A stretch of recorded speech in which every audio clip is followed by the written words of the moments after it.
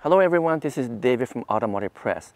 As you know, we are very excited about the 2022 Toyota Tundra because it's going to have a host of new features and technology never seen in a Tundra before. In fact, the new Tundra will become the benchmark and the world beater when it comes to performance with more power and torque than before.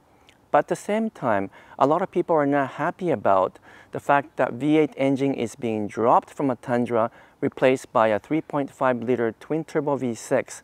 Now this twin-turbo V6 is a proven engine already installed in the Lexus LS since 2018 timeframe, but people are saying, why is Toyota replacing the proven and reliable V8 engine with a twin-turbo V6 engine that may not be as reliable as before?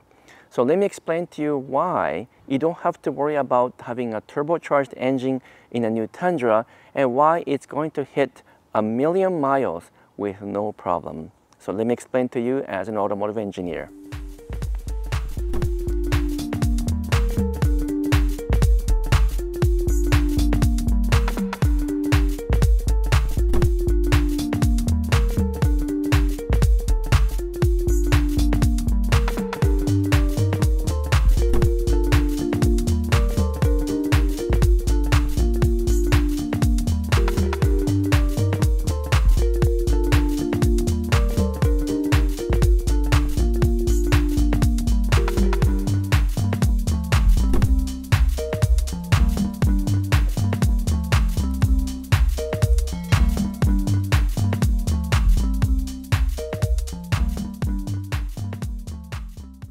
I know, we are all disappointed not having a V8 engine in the Tundra because personally I love that V8 engine as well.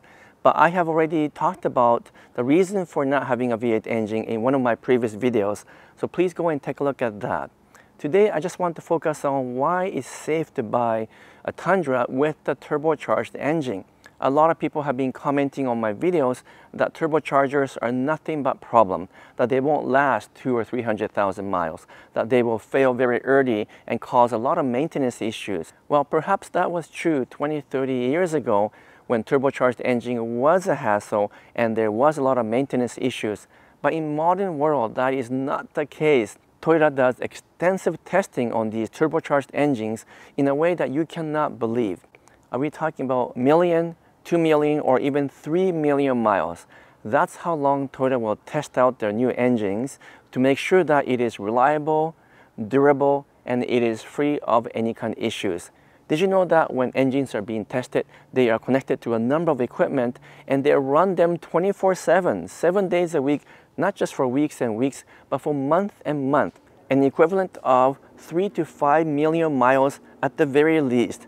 They keep running these tests until such time engine literally breaks down, and at that point it's probably hitting closer to 5 million miles. So under normal driving conditions, under normal circumstances, these new engines, even though they're turbocharged, will last 1,000,000 miles. But here is the challenge. You have to maintain them. You do have to change oil frequently. You have to follow the manufacturer's suggested service intervals, and you have to make sure that you don't abuse these engines. So yes, perhaps they're a little bit more delicate than a standard V8 engine, but they will last 1,000,000 miles if you take care of them.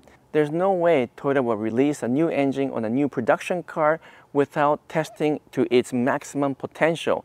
They will basically keep on testing these engines until such time that something breaks down. And then they'll examine the root cause of why that particular parts have failed, and they'll improve it using Kaizen method that I talked about earlier, and then change the design or change the supplier system to improve the component. And they will keep on repeating this process over and over again over a period of number of years until such time that engine or components or powertrain meet the high standard of Toyota. So while I can't personally guarantee you anything, these engines have been tested for maximum reliability. And you won't believe the type of test that Toyota does on these engines. Everything from reliability, durability, engineering test, component test, supplier test, on and on and on. Even to the point of doing a material destructive testing on everything from aluminum to plastic to metal pieces in the engine compartment. So everything is stretched to the very limit, and they keep improving it until such time it's ready for production. So for example, if we move away from the engine discussion for a moment and look at some plastic components inside the truck, things like the dash panel plastic, these are tested under strong UV light, simulating a strong sunlight, not for 20 years or 30 years or 50 years, but would you believe more than 100 years worth of UV light is bombarded to these plastic pieces? And they keep repeating this test over and over again for all the components, both inside and outside, so that under crazy conditions, they will still last 100 years or more. So more than 1 million miles tested on the components such as engine, suspension, transmission, more than 100 years tested on materials in the interior, exterior. These are extreme testing. In fact, I still remember doing some crazy testing, such as putting the car into drive, going full speed, and then forcing it into reverse and doing it until the transmission actually failed, and trying to figure out what components failed. Now these days you can't really do that because there's an automatic engagement and disengagement system to prevent you from shifting into reverse at high speed, but you get the point. So basically they tried to put the maximum amount of damage and maximum amount of force into a car or truck to take it to the limit. So that's what they've done to the twin-turbo V6 engine in the new Tundra.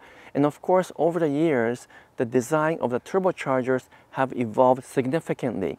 Gone are the days when you have to idle the engine for a few minutes when you come to a stop before shutting the engine, because the lubricant will dry up in old days and can cause all kind of problem in the turbocharging housing unit. Well, nowadays there's a system that automatically keeps the lubrication running in the system, so you don't have to come to a stop, let the engine run before shutting the engine off. Those kind of stuff is all gone. Those are the old design.